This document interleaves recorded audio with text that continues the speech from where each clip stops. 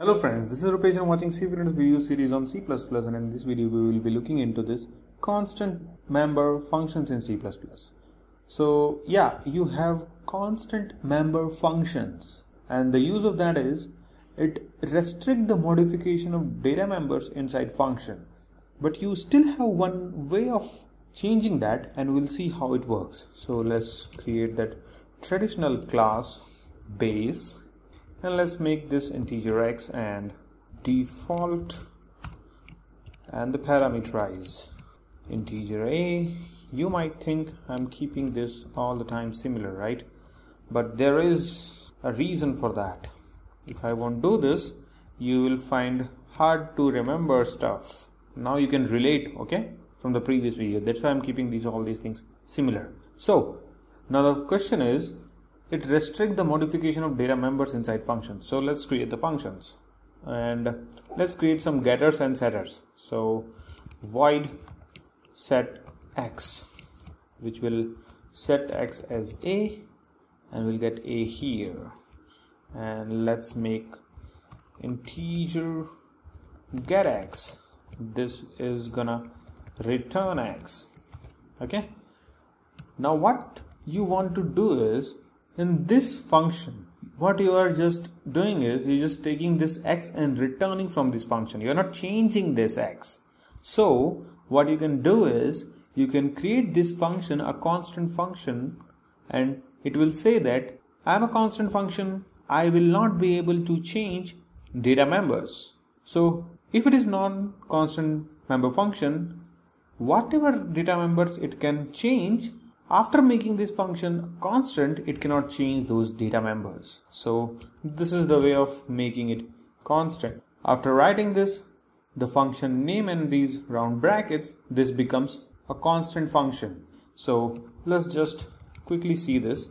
If you are having this b here and b dot set x, you are setting this value as 10, and b dot get x, you should be getting that value, right? So let's print this. See, we got 10 here. It's cool. Now I wanted to tell you that if you will change something, let's suppose you're saying get x, but you want to change it into 20 inside this, and after that you want to return that x. So if you will compile this, you will get the error assignment of member. This is read-only object. So this is what I said, but there is a way actually. So that way is this mutable keyword. So if you will make this data member as a mutable, it says that all data members are not allowed to be changed in constant, but this mutable is. So now it will compile. Let's compile this. See, it compiled and you got 20 now, because you call this function and it changed the value, and then you are getting this x. So you got the changed one.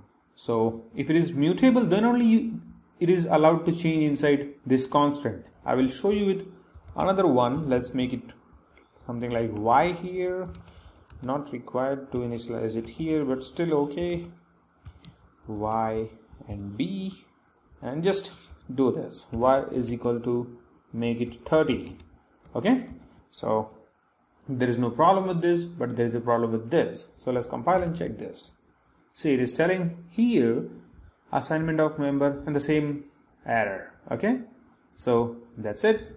This is the use of this constant member function. This is a great message to the viewer of your code that this function is only for the purpose of returning something, but surely it will not change any data members. And if that guy want to verify that guy can just simply see this data members. Are they mutable? If they are mutable, then they can be changed here. If they are not, then this function is totally constant function. Okay, so that's it. If you like the video, don't forget to hit the like button, and make sure you subscribe to my channel so that if I am pushing any video, you will get the notification right away.